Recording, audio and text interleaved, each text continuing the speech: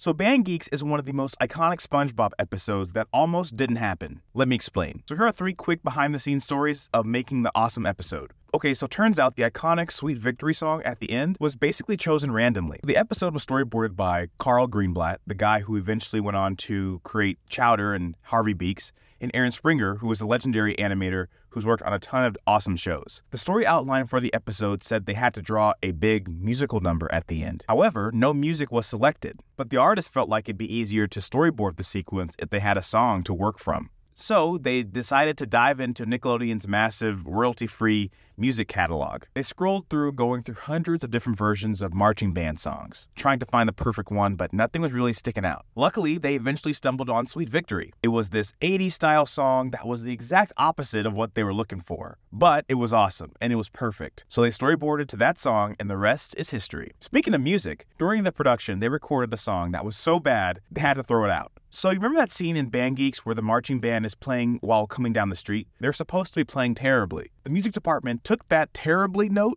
to the next level and ended up going too far. So instead of hiring musicians, they got these 2 random employees who worked at the loading dock of a music store, gave them these random instruments, and decided to have them play. The results, of course, as you can imagine, were terrible. They had no rhyme, no rhythm, no tune, nothing. And when you put it all together, it was an assault on your ears. Perfect, right?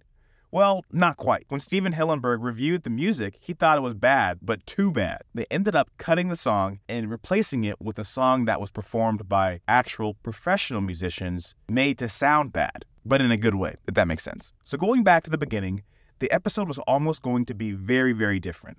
The initial idea for the show was to do a rival storyline. They tried to give SpongeBob a rival, but as it developed, they realized it really wasn't working. Instead of throwing it out, though, they got the idea to give Squidward a rival, and everything clicked. The iconic episode was born. That's a quick look about how Band Geeks was made. 20 years later, the episode is still being loved by fans, so it's become so popular they do sing-alongs at Comic-Cons and even play it at the Super Bowl. Be sure to subscribe for more daily doses of animation inspiration and check out some more videos. I'll see you in the next one.